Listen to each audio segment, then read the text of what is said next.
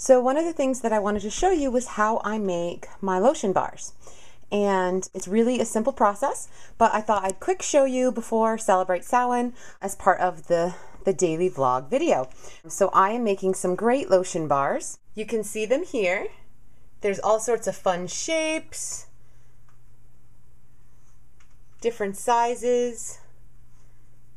Aren't those great? So we will be making lotion bars, and the first thing that you're going to need is beeswax. I have here a nice big chunk, half a cup of beeswax. Just going to place it in. Actually, I'm going to place it on its top. Now you'll see there is a residue in the bottom of this pan. That is just because I've been making lotion bars, like you saw before, like crazy for the event. So now we're just going to let the beeswax melt completely, and then we're going to add our other ingredients. So now you can see that the wax is all melted. So what I'm going to do now is I'm going to place in the solid oils, and that is the shea butter and the coconut oil. So I have here a half a cup of shea butter and coconut oil. Now, depending on where you live, coconut oil might be liquid at room temperature. If it's really warm, coconut oil melts at 76 degrees. So if it's warmer than 76 degrees, it's going to melt. If it's colder than that, it's going to stay nice and solid like this.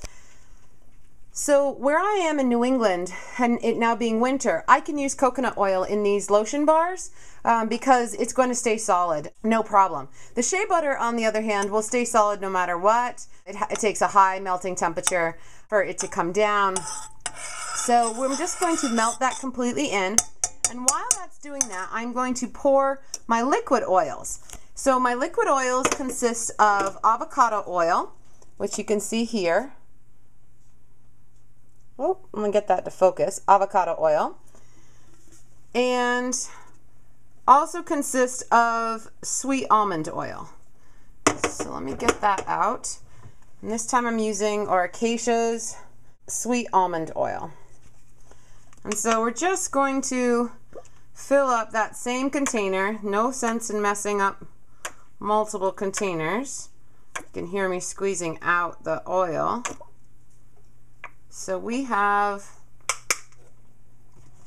now I just fill it all the way up with the two oils, just splitting them half and half.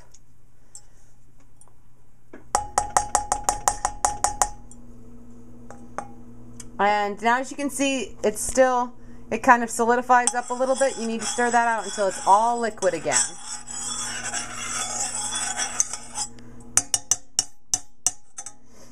And it will start to become liquid pretty fast, as you can see. So from here, we have it nice and liquid. So I'm just going to take that same scoop that I was using, and I'm actually going to scoop up a good amount of it, like this, because it's just much more easy to pour this way. And I'm actually going to pour that directly into this small mold that I have.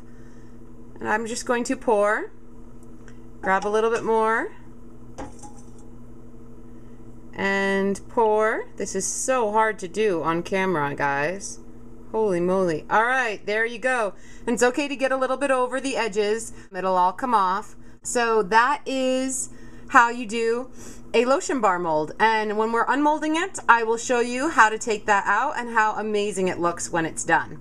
And it is so moisturizing. Okay guys, so now it has been a little bit of time. It's probably been about a half an hour or so.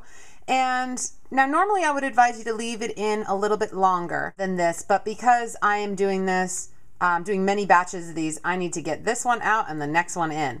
So what we're going to do is we're just going to take, this is just a silicone mold, and as you can see it's covered with stuff because I've been doing these now for quite a few batches.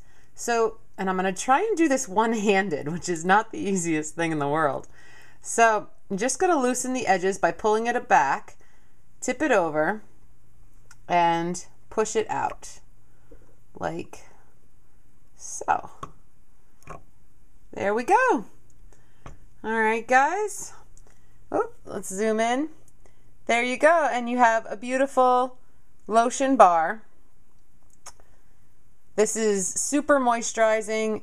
It melts with the heat of your hand, and this size of a lotion bar will provide enough moisturizer for your hand, the same that a big 16-ounce lotion bottle will. So this is a great mold. I love it. It's wonderful.